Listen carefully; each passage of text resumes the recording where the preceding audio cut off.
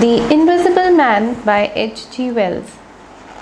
And today we are doing chapter number 8, and the title of the chapter is In Transit. And what is the meaning of the word transit? Transit means to travel, to move from one place to another, to be in some kind of a journey. And what journey would this be? We'll discuss in the chapter. The character, just one character here, the Invisible Man, and now we can freely call him the Invisible Man since the developments of chapter number 7, where he had revealed that he is nothing but nothingness. He is the Invisible Man.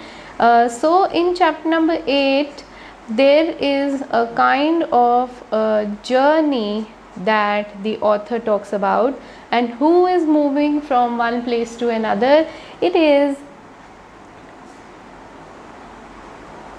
the Invisible Man is traveling from Iping. This we know that he is traveling from Iping. And why is he going away from this place? Because he has created circumstances for himself due to which he is no longer able to stay at the inn, and these circumstances have revealed themselves in the previous chapter.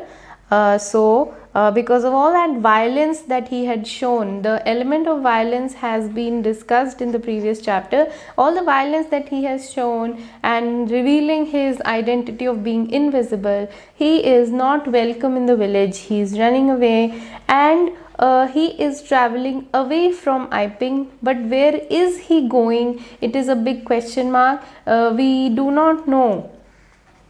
And in fact, the truth is, the Invisible Man also does not know where he is going. So he is just traveling. He is in transit, as the title of the chapter suggests. And the facts about him: he is invisible. So even though he is traveling, nobody is able to see him. He is without any clothes. He is naked, and that is why he is invisible. And he has a bad cold.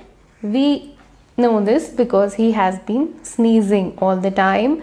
And in this chapter, it's a very short chapter. It is just about his journey.